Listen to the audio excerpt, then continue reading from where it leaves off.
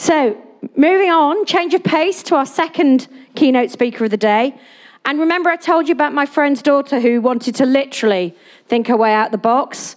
The next presenter might have been able to help her. Professor Steve Benford of the Mixed Reality Lab at the University of Nottingham is going to talk about playing with control. So breath-controlled rides, brain-controlled film. So she might not have been able to teleport out of the packing box, but it seems like she will be able to stop a film on Netflix in its tracks if she just thinks hard enough. Well, that's if our next speaker has his way. He's our very own starman, waiting in the sky. Can we give Steve a very warm welcome? Thank you. Nice intro. Thank you very much. Thank you very much for inviting me along to speak to you. So what am I? So I'm a computer scientist, and my particular field of endeavour is human-computer interaction, how humans interact with computers, how to design that to be interesting and appropriate, and new ways that might work. That's really what I do. But for 20 years or so, I've been doing that in a particular area, looking at cultural and creative uses of computing. That's my particular passion, and working a great deal with artists as part of doing that. And I have a number of motivations for so doing. First of all, I believe that fundamentally that's a really important use of computers per se. That's my main motivation. But also, a bit sneakily, the people we've collaborated with have a fantastic sense of playfulness and creativity and push technologies to places that I think we, as a lab, certainly wouldn't have thought of taking them, and that's provocative for us. And also, being able to stage, perform, and tour artworks is a kind of living laboratory as well. It gives us an opportunity to field technologies and emerging ideas in a way that would be really quite difficult if you were working in, say, medical science and medical practice. The other kind of question, I suppose, is implicit in that is how we do our work. So I guess we keep growing a process, and we still are, that's essentially practice-led. And our collaborations date back 20 years through our sort of longest-running collaborator with Blast Theory, who we are still working with on projects. And over that time, it's complicated, but it kind of works roughly like this. Quite often, not always, quite often we meet artists, they come to us wanting to make a project, something they want to realise, and our role is technologists. We try and build it for them as much as we're able to, and to get it to a position where it's able to go out into the world. So that's just practice-led. It seems like a great thing to make. We'd love to be involved. But then there's a pact with the devil, and that's the study bit. So as researchers in HCI, we want to crawl all over the rationale and the process and the thinking behind that and how audiences experience it. So there's nearly always a quid pro quo that involves writing some reflective kind of papers from our perspective, the sort of reflection we do. And then occasionally for that we try and generalise principles, and those are principles more back into our own field. So when we're doing that, we're often speaking to other computer scientists, bringing messages from this other world, saying, hey, there are different ways to think about how people might interact with stuff that would disrupt how you think.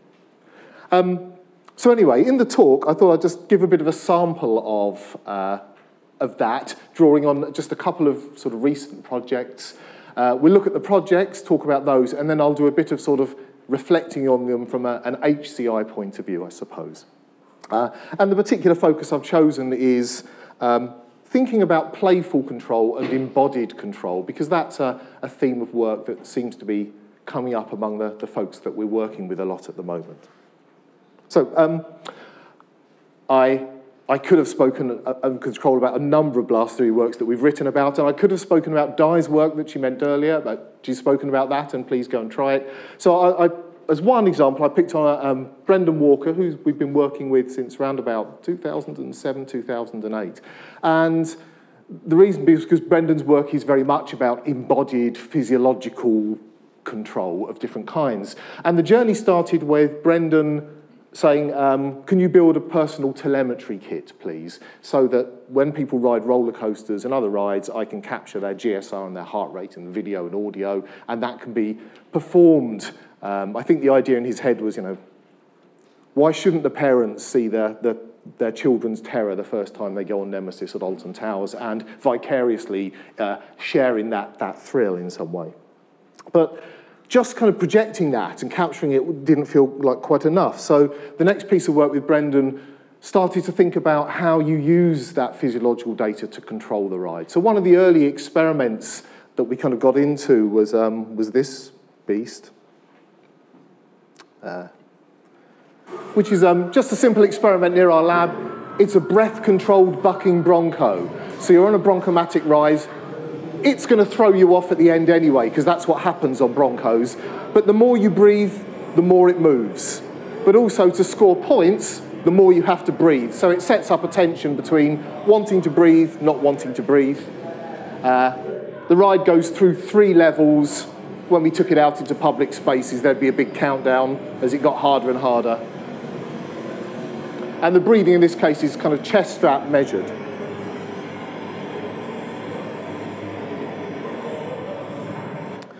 So yes, we kind of rolled this out various places. I think the main one was at the National Video Game Arcade in Nottingham. We had quite a few thousand people ride it in the end. And we did a bunch of studies. We unpacked Brendan's design rationale. In this case, we were also able to make use of data as well as interviewing people. So we captured all of the breathing patterns from people, and we interviewed those that we could about what were they doing, how were they playing the game, how did it feel. And we uncovered a range of tactics, really interesting. Quite a few people tried to control their breathing. Not that many, but quite a few said things like, I practice yoga, I practice shooting, martial arts, I've been taught how to control my breathing, so I try to bring that to bear on the ride. Remember, everybody falls off at the end. A classic tactic was to hold one's breath, particularly at the moment where the ride tips up to the next level. The voice goes, we're going up to level 2, 3, 2, 1, and people would go, I'll just try and keep it under control. That's the killer moment in this experience. That's the point where you can only hold your breath for so long, and you sit there and you figure that out for yourself. You can see people thinking, oh, shit, I'm holding my breath, I'm going to let it go in a minute, and when I do, I'm going to go, and at that point, things are going to kick off. So that's a really interesting moment, this little sense of self-awareness of your breathing. And there were other things. Some people just held on, as this breathing pattern shows. The breathing gets crazy at the end. I mean, this person just forgot about breathing. They just held it like an egg, this ride, and rode it until it threw them off. And so their breathing goes crazy because the chest strap's throwing them around, and it's a human-in-the-loop robotic system. And some people, when they rode a few times, were pretty systematic and figured out that, yeah, if I breathe a lot at the beginning, I get lots of points. But even then, they would hyperventilate and fall off. So, you know, it's either way you lose. So Brendan got really interested in breathing, so the next step up was a breath-controlled swing ride, and the breathing this time was through a gas mask, which added a bit more self-awareness of your own breathing and your own control over what's going on. And then I guess most recent work I'll talk about with Brendan is also embodied control, but it's not breathing, this is something different. But I want to mention this because you can try it out for yourself at Docklands Greenwich Festival at the moment, and it was in Norwich a few weeks ago. This is VR. We're all back to VR, and it's kind of nice for us to go back to VR and do try out a few VR projects. So this is embodied control of virtual worlds via the medium of a playground swing, or the mechanism. So it's a little bit of quick documentary video to give you a sense of what it's like physically. There's always like a little bit of knowing you're on the swing, just so you don't want to make sure you fall off or anything like that. But, so yeah. The basic thing is that there's a series of playground swings, up to 6 of these.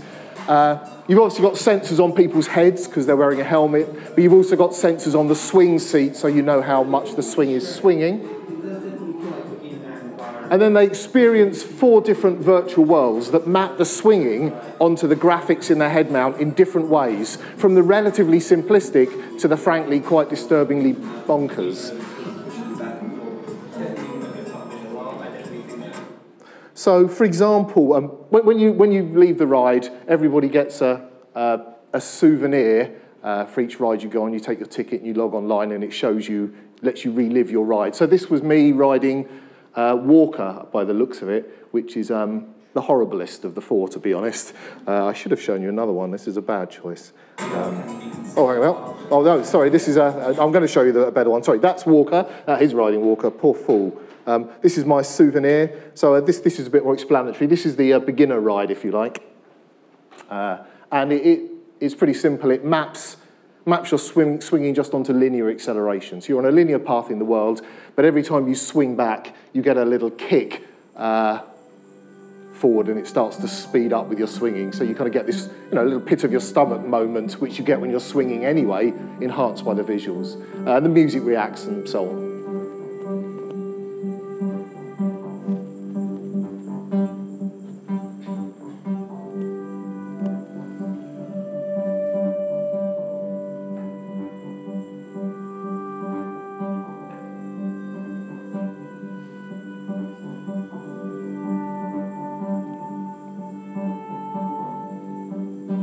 So what's interesting, I guess, here is that Brendan's playing, what's interesting from my point of view, is that Brendan's playing with a sort of systematic disalignment or decoupling of your kinesthetic and your visual and auditory senses. And he's taking that relationship, and initially it's pretty stable, and then his rides, he tries to see how he can decouple that and what sorts of experience it can give you. His background is things like vertigo play and kind of getting...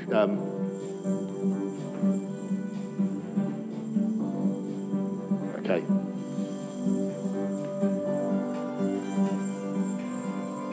Yeah, so not a lot more happens. You get a sense of it. You're really, at this point now, starting to get a bit of a pit of the stomach kind of feeling every time you swing. Yeah, okay.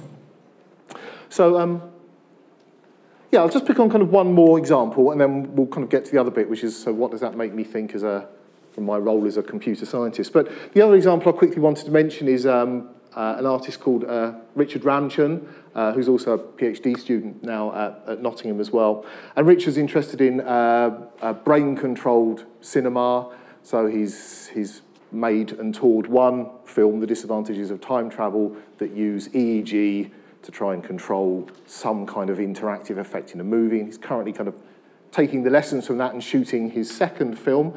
I'll show you again a quick video just to give you a sense of what it looks like. The video is very, very self-promotional, so try not to read anything that comes up on the screen, but just it's the trailer, basically, so it's allowed to be self-promotional. But I just want to cut to the point where we can see enough of the film.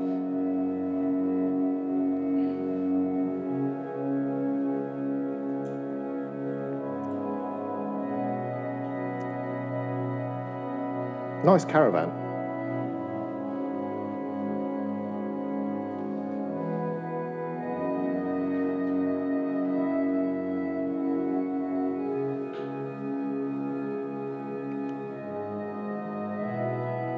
Okay. So it's taking a commercial off-the-shelf EEG device, a Neurosky, and mapping it onto a film that mixes and cuts different video layers according to various things that you sense from EEG, which is a pretty spongy signal coming off of someone's brain. So the structure of the film is something like the following. It's always 17 minutes long. It's always the same story, but it's shot in 4 different video layers. 2 of them correspond to reality that the protagonist is experiencing. It's a film about bullying, and childhood. 2 of them correspond to dreamlike stuff that's going on in the protagonist's head at the same time. And you're always cutting back and forward between these. And the mechanism for that cut is blinking. So every time you blink and you open your eyes again, you've shifted from reality to dream or from dream back to reality. The story's continuing, but your perspective. And then within that,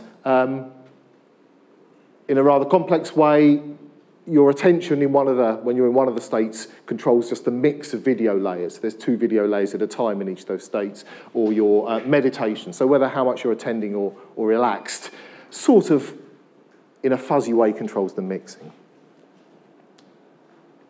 And again, quite a data-driven approach, so it's interesting. The question we could debate later on is data-driven creativity and data science. Why not? Every other industry seems to be looking at people's data to try and factor out what's going on. So in this case, we're obviously able to take people's blinking and meditation data and try and figure out what was going on. Interesting, people have blinking's interesting. It's a bit like breathing, isn't it? Some people clearly refraining from blinking in order to either stick with the scene that they wanted to see. Not blinking for 2 minutes is good going. That's pretty intense. And other people would blink to get away from something that they didn't particularly want to see, they felt, and they would blink away from that scene. And some people, like with breathing, just, you couldn't stop yourself blinking. And became very aware of their blinking, of course. Why wouldn't you? Attention and meditation were much more spongy as to who understood what was going on there, including us, because they're pretty ill-defined concepts in the first place. But, there's some evidence in the statistic that something's going on with the attention. People certainly had lots of stories to tell about what they thought was going on. It was kind of interesting. So I'm very conscious of time. I could talk for a lot longer about the works. But I guess what I'd like to do is just kind of give a sense of, because this morning's panel was about the kind of, arts, science, although we're not scientists, computer scientists. You can tell we're not scientists because we've got the word science in the title, like social science, Christian science, computer science, okay? So it's a clue that it's not science. So we're not scientists, but we are obviously interested in interpreting what's going on here and bringing it back into our own world and saying to people who design interfaces at large, hey, this is weird. What's happening and what could the rest of us think about as a result? So one way we do this is we abstract. Computer science actually as a discipline is all about abstraction and generalization. That's what computer scientists are trained to do. And here's an abstraction of those various works. So one of the things that's interesting about them is to what extent is control voluntary in these systems? And that means control of the system, of the technology. But in these cases, it also means control of yourself, your own body. To what extent can you actually control your autonomic as well as your cognitive responses to what's going on here? So the nature of voluntariness is quite interesting. So sometimes you choose to blink, you choose to swing, you choose to breathe. It's a bit like normal stuff. Your cognitive motor system, you think, you act, it happens. But other times, the system is autonomous. It's doing stuff. You're in Brendan's ride. You're on a trajectory. The film has its own narrative. You're going there. The Bronco is going to throw you off. So the system is also in control. It's controlling the end game, the overall narrative. And then somewhere in the middle is this stuff I said about your autonomic bodily response, which is not quite under control. Breathing and blinking are two lovely examples of partially controllable physiological things. And then I think that very much came out of the works as well is to what extent people were aware or unaware of what was going on within their own bodies as well as within the experience itself. So kind of sometimes, people are kind of very fully aware what they're doing in their body. It's very conscious, very deliberate. They're choosing to act. They understand what the system's doing. Other points, they're blissfully unaware. And at times, when we went through and documented the works and pieced up the interviews, we could give examples of where they had some shifting awareness. Okay, 2 dimensions. Computer scientists like that. We could do 3, but that's going to get too complicated. We're just going to distill the world into a very simple story. So let's put them together. Classic thing to do. This is a design space, a taxonomy, a way of thinking about what's going on that might just kind of challenge the normal view. So look. If I put these 2 dimensions, I end up with 4 spaces I can think about. The extent of voluntary control. You've seen voluntary or not. Self-awareness. So the user is in control and they're aware of it.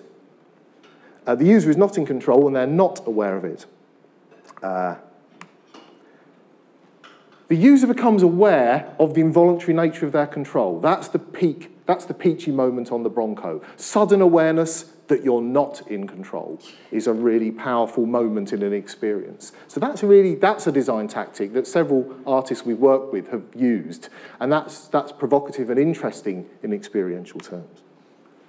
And I think there's also, I got a bit of a beating up from some psychologists saying, you can't have anything in that top left space. How can you be voluntarily doing things and unaware of it? What kind of fool could do that? But I think that's about flow states and immersion. I think people who play computer games are still voluntarily pressing the buttons, even if they're thinking about some other level of it. Musicians who play the piano, they're doing that, and there is a kind of psychological notion of flow that explains kind of what's going on. So this is interesting because in my world, traditional computer science, everyday products, this is the line that everyone treads, okay? The way you traditionally design a computer is this. If you're an undergraduate doing HCI, one of Ben Schneiderman's 8 golden rules is the user should be in control and drive what happens, and that's that. But we increasingly have autonomous systems, smart homes, vehicles, the top left. So that's where the kind of industry is. And what's interesting to me is, where artists are taking us is off of that picture, and there's alternate spaces, and that raises questions for interface design. I'll say one other thing, then I'll finish. I can play with my taxonomy more. Actually, all of these experiences are not about one kind of control. They all involve journeys through control, and I think that's really interesting. In fact, we spent a lot of time writing about how so many of the performance works we've been involved in are about journeys. And so without explaining it in huge detail, we were able to chart the journeys that Brendan's participants go on through the experience. And so the question is, are some of these designed? I think this is designed by Brendan. Some of them are more accidental. He didn't necessarily expect people to hold on for dear life, but that's the journey they went on. And it was even more complicated from Richard's, but what was clear that people were just in some series of loops being tipped back and forward between immersed in the film, and then something would take them back to their sense of how they were controlling it, and then they'd re-engage, and all the time they were kind of going around this cycle of a journey through control.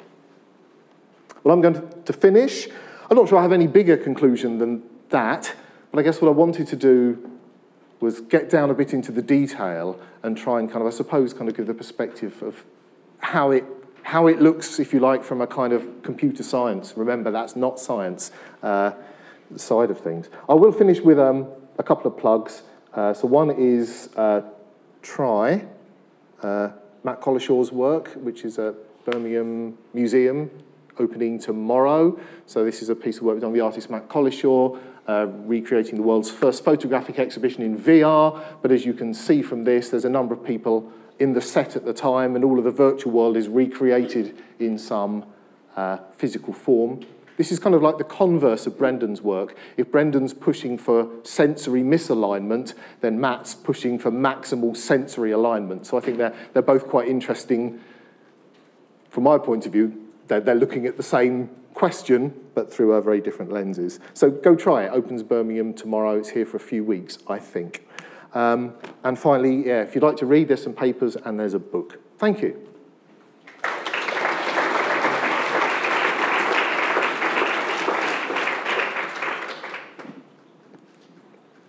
I thought at one point that the sudden realisation that you were not in control was just the story of my life. Yeah. But, some lovely reactions on Twitter, some people who have really appreciated that presentation. So just for time's sake, I'm going to go straight to the audience so that we get your time rather than have a question from me. So who'd like to ask a question of our speaker? Anushka, right at the back. Thank you. It's always the people right at the back as well. That's fine. It's all right. Yeah, it's the hardest to throw things and be accurate from the back. Sorry about that. We are the naughty corner down here. I thought that presentation was amazing. Thank you so much. Thank you. Just while you were talking and while you were showing all the sort of boxes and the charts and the different ways of losing control and the different factors, what struck me was the idea of entanglement, that these things are all entangled together, and their different ways of seeing them, the different ways of separating them out, become very interesting, and become, interesting ways of developing new projects, new innovations, like new creative processes, this kind of thing. So I suppose the thought I had, and I was just really curious to get your comment on this, was that people undergoing these experiences that you were talking about, I wondered if they get to see themselves as part of an unfolding phenomena, rather than I'm sitting here and I'm in control, or I'm not in control, and this is my relationship, but that somehow all of these are kind of entangled together, which would decenter, would be a kind of decentering experience. So I'm part of something rather than either passive or active. Yeah. And I was just really, really curious about that, because to me, with a lot of the work that I do in education, I think that's a really interesting, critical experience to put someone through. Yeah. So then they can reflect really critically. I think it varies. I mean, in Richard's work, quite a few people talked about it as being a co-creation thing. They felt they were editing or cutting or co-creating the film.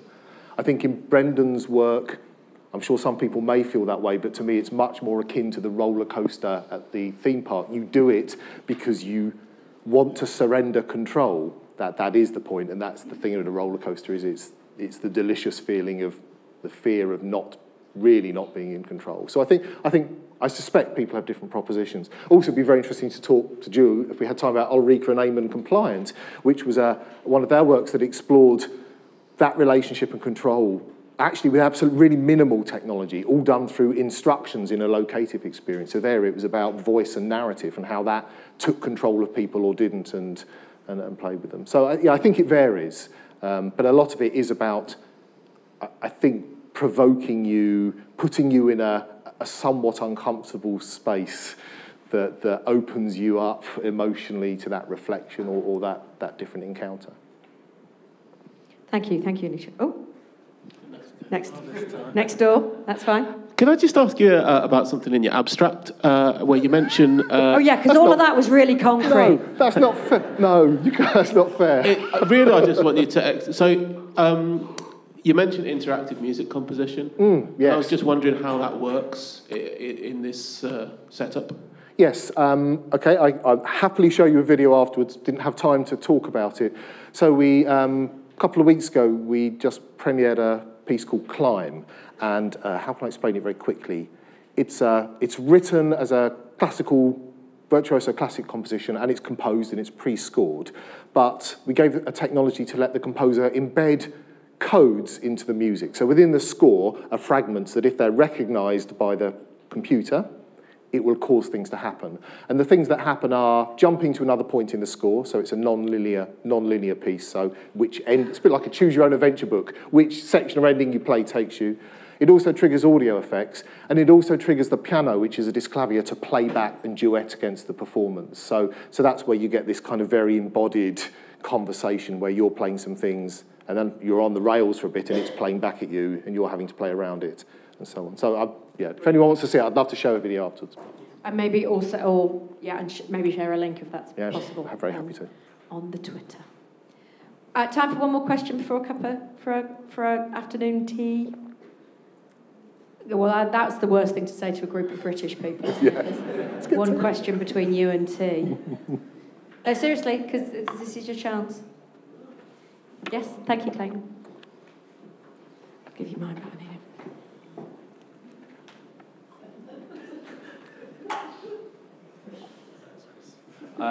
I really like the idea of you taking people outside of their comfort zones and outside of control. I just wonder, from an ethical point of view, how you manage that.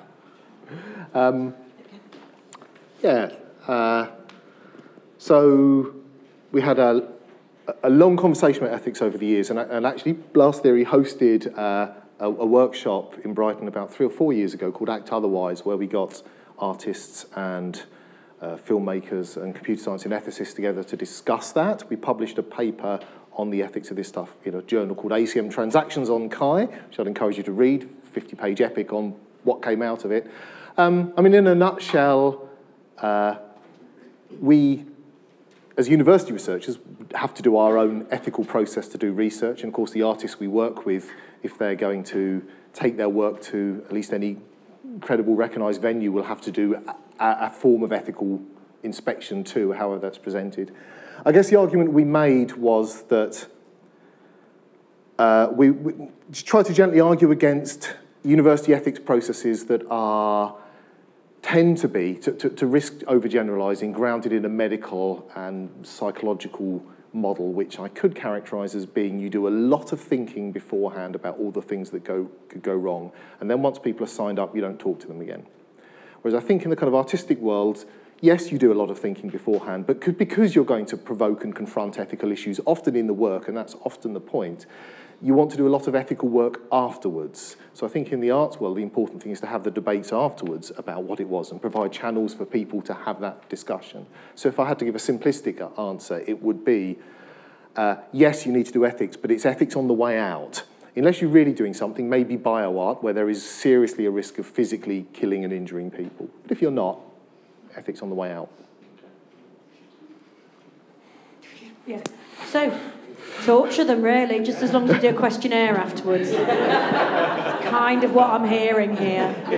I wish I'd, yeah, nice. I'll just write that down. Yes. Smiley face for you. Torture, frowny face.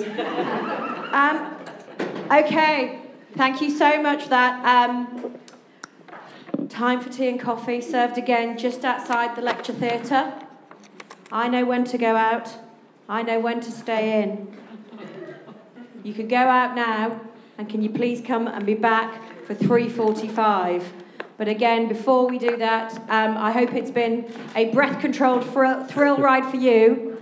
Can we all thank Steve for a fantastic presentation?